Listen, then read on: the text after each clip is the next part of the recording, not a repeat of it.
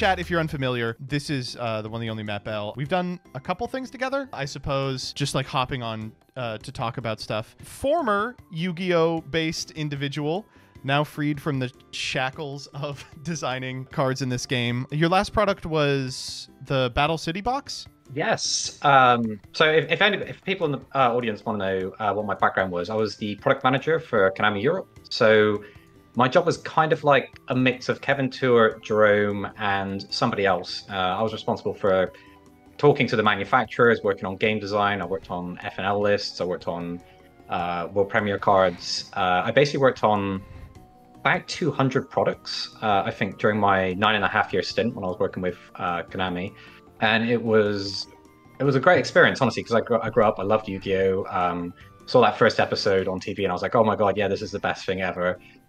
Really got into the game, and I got to go through the program and eventually start working on a game that was so important to me when I was growing up. And it's changed a lot since then. I won't lie, there was a time when setting T-set was considered a tournament level play that you should be making, to where things are now. For me, Yu-Gi-Oh! The designs that I kind of worked on, I was very much about the fantasy of playing a particular strategy. So if you're playing like a Dark Magician deck, it was important that it felt like you were playing a Dark Magician deck. And these were the kind of things that I worked on, like Dream Mirrors. The inspiration for that was good. From Silent Hill, if you saw the movie, it was like the bathroom suddenly rots away into the darkness of what Silent Hill was, and it was kind of like the idea of, can you do this with like a Yu-Gi-Oh theme? Like, can you have this series of monsters that almost like shift into nightmares? So that was the kind of stuff that got me really excited when working on cards. But yeah, that's a pretty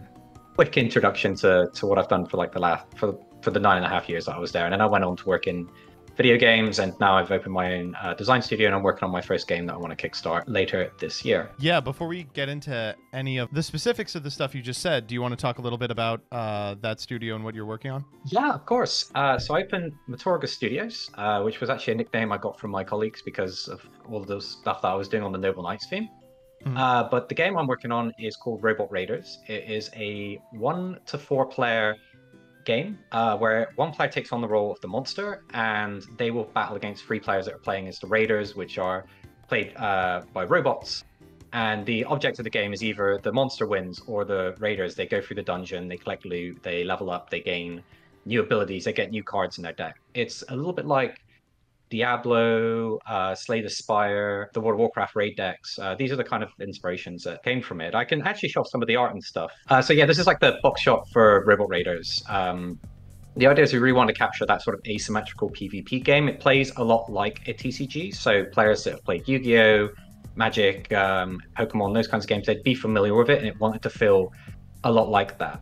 And then the idea, if the monster player has like a really overpowered deck, and as you're going through the dungeon, they get new bosses that come in and they adjust their deck, and the robots are adjusting theirs. So you're kind of almost deck building on the fly as you go through things. And I guess if you're playing as the monster, it's a little bit like if you've ever gone to the conventions and done Duel the Master, which is where you'll have like a high level player. Yeah. And they've got like an overpowered deck, which has like forbidden cards in it, or cards like Seal of Orichalcos if you're from way back when, in the upper deck eras. And it wasn't fair, but it was supposed to be fun. And that's kind of what the monster player is in this game. This is what one of the robots, the idea is that you've got 3 traditional RPG classes. You've got a mage, a paladin, and an archer, and then the monsters are different tiers. There's a big spider dungeon, our first one that we're working on. Yeah, you've got your 3 robots, the magical combustion unit, the armored holy conduit, and you've also got the rapid fire archery scout. The idea is that you've got to work together as a team to beat the monster, because if you're just kind of not coordinating with the team, you're probably going to get run over. And an example of one of the bosses is Doran, the spider cultist. And we really want to capture sort of the fantasy of playing as each of these RPG classes. And then can you do it with robots? I was a huge fan of Metabots, I think, was it in the 90s? Oh, so long ago. Yeah. And that was, I really wanted to do something with that. And I also kind of a big fan of like Diablo and stuff, and the leveling up and building your character, adding new cards to your deck, and then gaining abilities which change how your cards work and stuff like that. You haven't seen anything that's been released really in the last couple of years? No, I am going into this completely blind. So I'm a little bit nervous because cards can be. It sometimes takes a while for a card to sink in how ridiculous it'll be, but we'll see how much of that R&D experience comes back to me when we're going through this. Rather than just be like, is this card good or bad? I'd kind of like to get your feelings as a designer as to like what you think the use cases for this card could be, what scares you about it, like etc. And I want to start with a series of cards that I think I would feel comfortable saying that many people got wrong, including myself, and including the entire OCG, who had a very different understanding of if these cards were good or not. So in about 2022, a series of cards came out called the Runics. These are modular.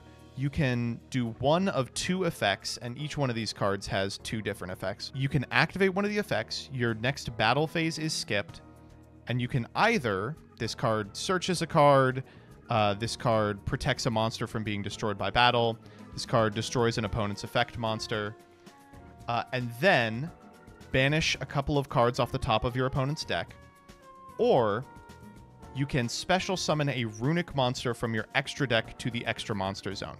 And these are a bunch of low-level fusion monsters with sort of negligible effects. Oh, I should show you also Fountain. Hold it up.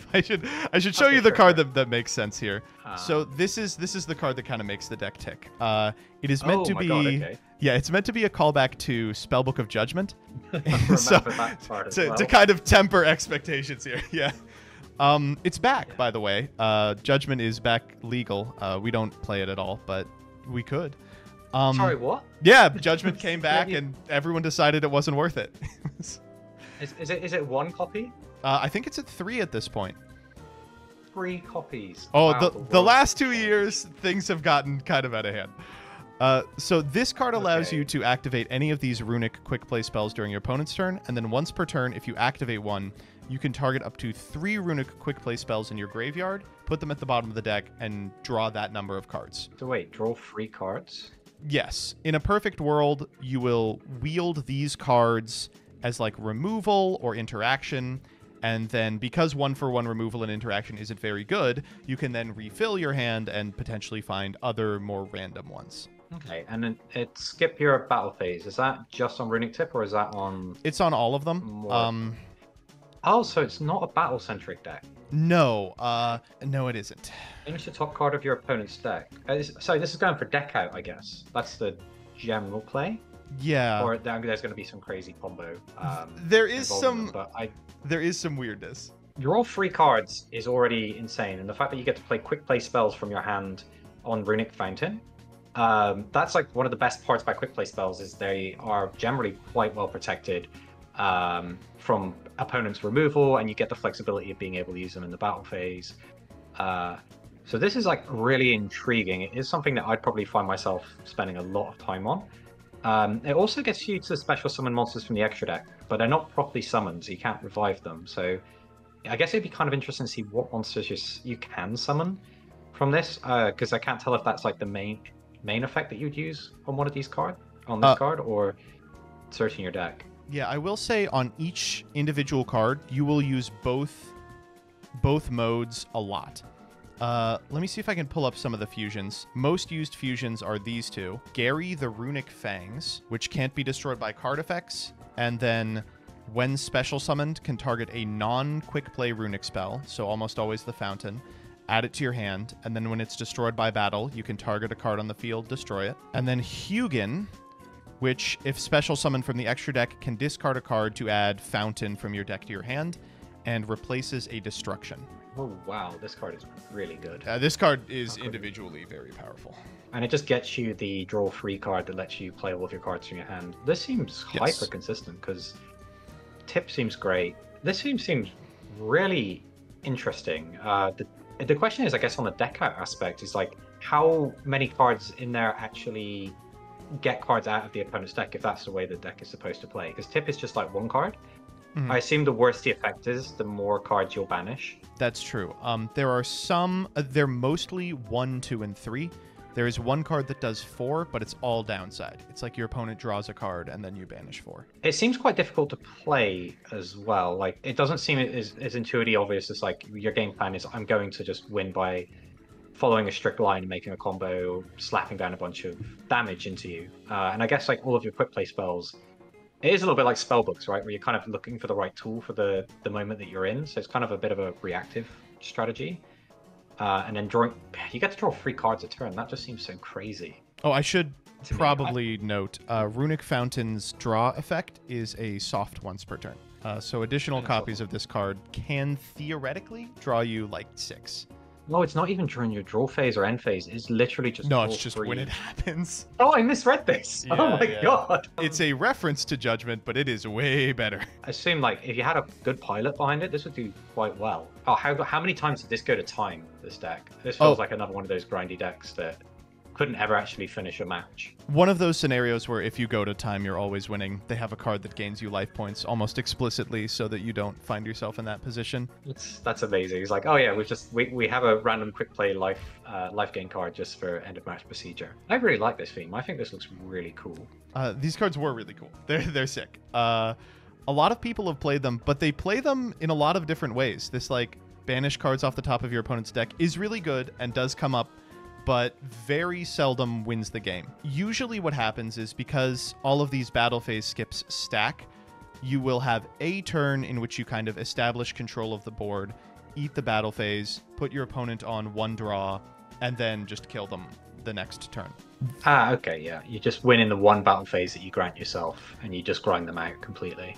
The OCG did not really play these cards at all. They played them almost exclusively as the deck out strategy and found that it was a little too difficult to achieve the deck out. When they came stateside, players just started playing it not only as like powerful control tools, but also just as 20 copies of instant fusion, using the material to like Link and Gary, for instance, is a level 4, so you can make a rank 4 Xyz out of the extra monster zone, freeing it up for another one. As a result, they have seen a lot of play both in like really glacially slow control decks that have not been kind of not particularly successful, and combo decks with the ability to pivot to a control style of play after making a first turn board. I do really like that, actually. I was always a fan of the really grindy decks, like pre-Spellbook of Judgment spellbooks. I loved Spellbook of Fate. I think it was one of the best cards in the game during that time, and that was really cool. And I can see this being fun. And Instant Fusion was just such a nutty card.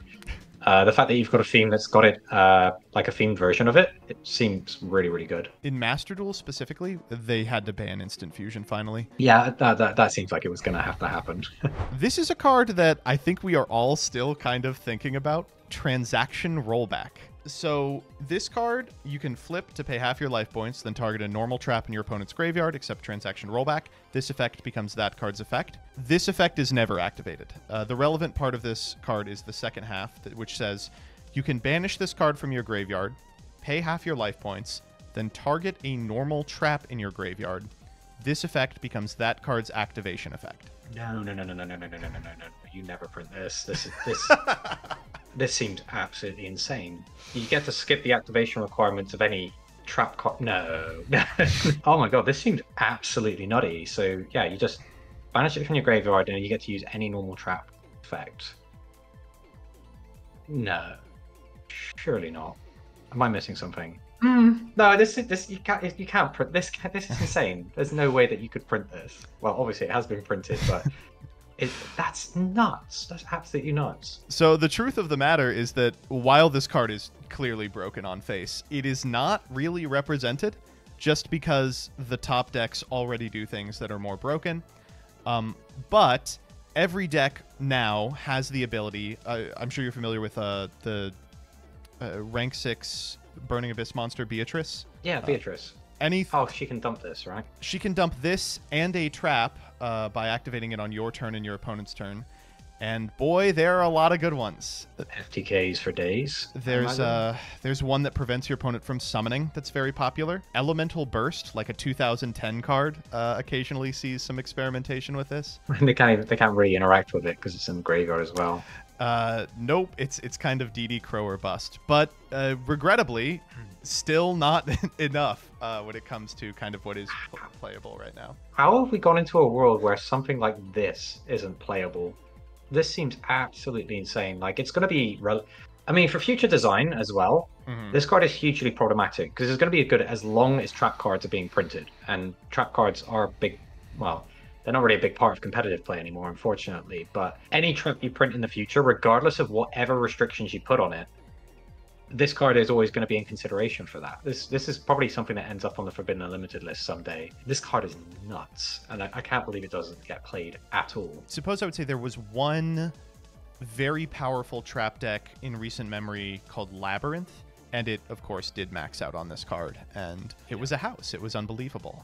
Because it also doesn't copy the name, you could use it to activate once per turn, traps twice, and, you know, there's just so many fun little... So many fun little interactions. I don't know if you have seen this card at all, but it is one of the hardest cards, I think, for us to understand if it was good or not. I think in many ways the jury is still out. So this is Super Star Slayer ty-phon Sky Crisis. So during the turn of, or the turn after, your opponent has special summoned 2 or more monsters from the extra deck. You can also Xyz summon this card just by using a monster you control with the highest attack. If you do, you can't normal or special summon monsters for the rest of this turn. While this monster is on the field, neither player can activate the effects of monsters with 3,000 or more attack, and then once per turn you can detach a material to return a monster from the field to the hand. So your opponent does their combo, passes back to you, and then you have the ability to ty-phon during that turn. This is a board breaker card. I really like this, actually, and it's any monster as well that you can just actually summon it onto. Whoever has the highest attack, yeah. This feels really good. I guess it kind of depends on the format. It obviously shuts off all the boss monsters that are over 3,000, but that's still a big window of monsters that can be used. But as a board breaker for picking apart somebody's field, detaching material, bouncing a card, also having 2,900 attack to run over stuff, you lock yourself out of stuff for the rest of the turn. But for playing into an opponent's field, this feels really good. I'd play around with this, actually, depending on the format and what people are trying to do with their turn 1 combos. I kind of like it. I guess it depends on, is there just like really prevalent Omni negates that are less than 3,000 attack that everybody is playing? Because if the answer is this, the people are gravitating towards stuff that are bigger, then this feels really good. This is cool. This isn't something that I would throw into my bulk piles online. I actually think I'd play test with this on the format, because it's just, you don't have to draw it. It's removal, and your opponent, if you are playing that go second deck, I was actually a huge fan of breaking through an opponent's board and then winning the game, as opposed to setting up a negate board. And part of that was because you had to memorize what all of your opponent's choke points were in their combos, versus I'm just going to understand how to pick apart a field where I can see all the text in front of me. If you have more time to play Yu-Gi-Oh, going first was obviously more advantageous. But back when I was doing Master, I was playing like the AI deck, and my whole goal was to, okay, you've set up, I'm going to just play out this combo that leads with me going Access Go Talker, swing twice, and I'll just break through everything. And this very much plays to the style of Yu-Gi-Oh that I would probably play. So I actually really like this card. And I guess you said like the community doesn't really know where it sits right now. There's definitely a place for this in competitive play. It feels really good. So I like it. It is good. It's a very good card, but it is not fantastic. It's not like the greatest card in the game or an immediate auto win on its own. It is a contender in pretty much every extra deck, but extra decks have become so tight that frequently it also does not make the cut. With respect to, you mentioned something about like if there's a bunch of Omnis around, this is probably not fantastic. Almost every just general Omni negate that lives in the extra deck has been banned. The last, it's not an Omni, but the last like generic extra deck guy is Apollosa, and we kind of expect that it will not last forever. In fact, that effect, the 3,000 or more attack, almost never comes up. It was a little more powerful when Baron de Fleur, which is this very powerful synchro summonable Omni negate, was everywhere, but has since been banned, so there's not too much it feeds on anymore. It is still a very good card. Like you hinted at, you can do your entire combo, push through as much as you can, and then end on this monster, cleaning up the remainder of your opponent's board. but it doesn't do anything on your side of the field, so your opponent will survive till the next turn and have a chance to break it. It is a really interesting, engaging card, and I think we're all pretty happy to have it. Like, it's just a cool piece of board removal in a game that often seems like it's about board building. But again, extra decks are tight. Definitely sounds like it's a little bit challenging to play, but this is good. This is good card design because it makes you think. You have to really take the time to think of, like, does this belong in my deck? Do I have a slot for this? Do I give something up because of how important it is? It's not something where it's like, well, obviously I just play this. This is a better X card or something. So I kind of like that, where it gives the players a chance to figure it out. And as the format shifts, there'll be times where this card could potentially fade in and fade out of the format as well. This is definitely good design. Okay, this is, I would say, probably the last one I'd like to know is SP Little Knight. So this is a generic Link 2 effect monsters. Pretty bad arrows here. If this card is Link summoned using a Fusion, Synchro, Xyz, or Link monster as material, you can target a card on the field or in either graveyard, banish it. Also, your monsters cannot attack directly this turn. Then when your opponent activates a card or effect, as a quick, you can target 2 face-up monsters on the field, including a monster you control, banish both until the end phase, and those are both hard onces. I'm trying to remember what the quick link effect was. Which link monster let you link summon in your opponent's turn? That is IP Masquerena. IP Masquerena. Yeah, that feels pretty good to slip this one into. If that's not making an Appaloosa or something to that effect. Just straight up delete something. That's pretty good.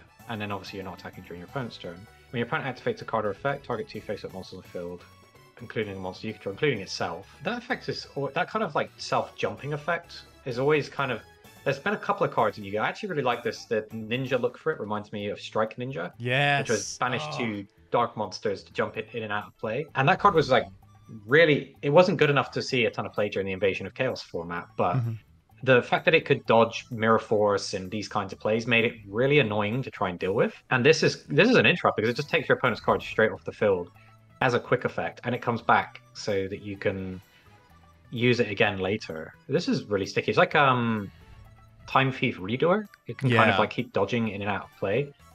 And cards like that feel really good because they're really obnoxious for the opponent to deal with.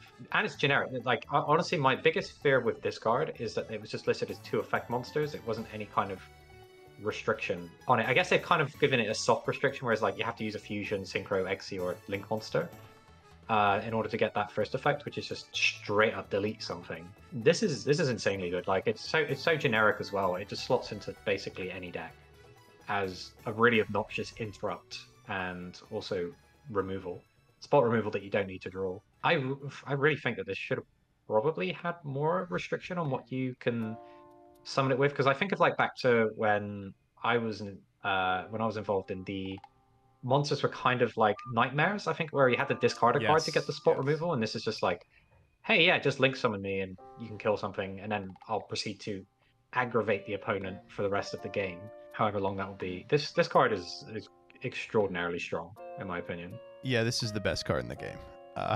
It's not super shocking. You figured out the use case immediately. Is IP Masquerena as part of an end board, makes this on your opponent's turn, allows you to pivot into Appaloosa if you need to. This Fusion, Synchro, Xyz, or Link monster thing occasionally means you overpay it, but it also occasionally means if you're playing a deck that has like an in-archetype Link 1 or plays level 1 monsters and can go into a card like Relinquished Anima, which is a generic level 1 Link monster, then you just get to do it anyway for 2 total monsters. It's just everything. It's unbelievably powerful removal for any card, accessible on your opponent's turn. It comes back forever like Redoer. It's great. It's really, really good. Yeah, this is... I actually just saw in the chat someone said, check the price, and I saw the quarter of a century was like 379 Monopoly money. Sorry, euros. That's insane. Yeah, the price of the game has also gotten a little out of hand, but it's currently concentrated in about 5 total cards, of which this is one. Yeah, I can imagine that you'd be very happy to open these out of your packs. This card is great. I guess the trick for design is to not print too many cards like this, because then that tight extra deck, that problem gets even more pronounced when you've got cards as insane as this. This is just crazy good. In terms of the extra deck now, they have become exceptionally tight to the point where people are not playing. Was Pot of Extravagance around when you were designing? Yeah, it was played in the Eldritch deck, right? Where it's like Yes. banish the top 6 cards of your extra deck randomly and draw 2. Did you ever get Was that? Pot of Prosperity? I don't remember. I think I remember hearing about Pot of Prosperity, but I don't know if it was when I was working there. Is that the one that's basically scry? Yes, it's banish 6 from the extra deck of your choosing, and then you can look at the top 6 and pick one. Oh, if you're choosing. Oh my god, that's insane. Crazy powerful card, but seeing very little play just because the extra deck is so important. It's like you have to start with a 20-card hand. So it is a very strange situation we found ourselves in, but everyone finds room for SP Little Knight. Probably a good candidate for an alternate rare reprint as well at some point. There is a reprint set coming out momentarily, and we are hoping and praying that she will make an appearance. It seems like it was designed around her. So the experience of what actually goes into making and delivering a game, there are so many more steps than just writing the cards, playtesting them. And you always have that problem that no matter how long in the office you playtest the cards, the very first day that they go out, the world will play more games than you ever have time to play once you get out of there. And it's hard to errata something after you've put it out there because it requires actually posting an update or doing reprints, which changes the card text and stuff. You've got the localization issues. You've got all of the logistics, trying to make sure that you actually get the product, coordinating, making sure that all the shops are releasing the set on the same day and the single card vendors aren't getting their stock 4 days early. Those kinds of problems. It's a game the size of Yu-Gi-Oh! Is actually incredibly complex on operating, and I'm very grateful for the colleagues I got to work with for so long. Best of luck to you, and thank you so much for hopping on this. This was so sick. Yeah, no, honestly, thank you so much for having me on. I really appreciate it, and thank you to everybody on in your audience as well. And I look forward to hearing from some of you in the future. And yeah, no, again, thanks. This has been great. This has been really fun to revisit some newer Yu-Gi-Oh cards. Well, there are certainly many more, and we will. Yeah, feel free to get me back on in a couple of months to say, so what were you thinking? Yeah, what are you thinking about this? I'm like, sure. We'll ask about the Fiendsmith in the future. Yeah, don't worry. Yeah, no worries. The Fiendsmith. Okay, I just guess we'll find out when it happens. But yeah, cheers.